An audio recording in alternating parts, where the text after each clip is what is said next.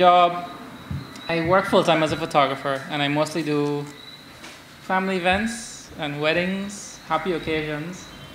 So my approach to the protests, going out and taking pictures, was slightly different. I didn't take my usual camera. I didn't take a bunch of lenses. It was just one camera and one lens, and I tried to take the smallest camera possible so I wouldn't be noticed. I didn't want any attention, and I didn't want to bother anybody on the street. I really don't like confrontation. Somebody was asking earlier why we don't go to other protests. Well, it's a little scary going to protests.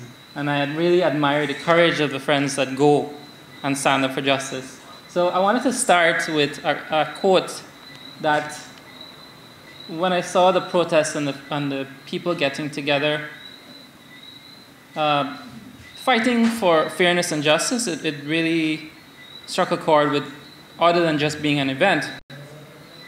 So the quote is, "The light of men is justice. The light of men is justice. Quench it not with the winds of oppression and tyranny.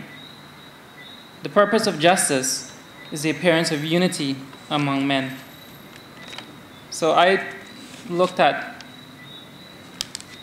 the unity that the protest had and the diversity it had. For the first one, it was just, I didn't really want to show faces. Because as we would have seen in some of the Facebook posts, every time you pointed the camera, everybody was smiling, they were happy to be there, happy to show their face. And for me, I wanted to get away from the wedding type, smile for the camera, it's a fun event kind of thing. So this one, it was interesting for me for the workers standing together and pulling together and showing support to each other, an accompaniment, you can say.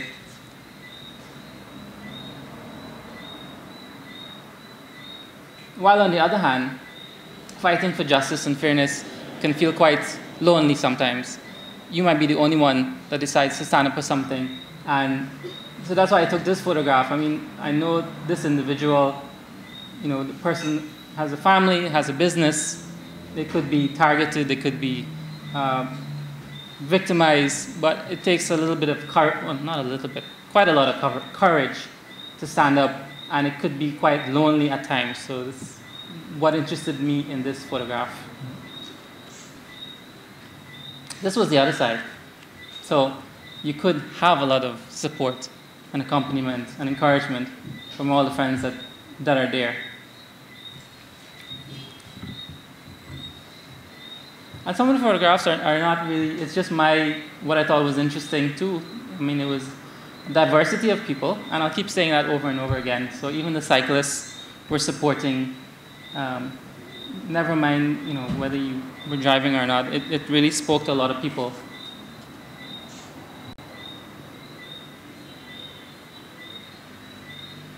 Again, it's a variety of people that came out. The three gentlemen in the middle gave me the impression they were laid back and not in the forefront, but sort of interested to take part, but just, again, laid back and just casual about it.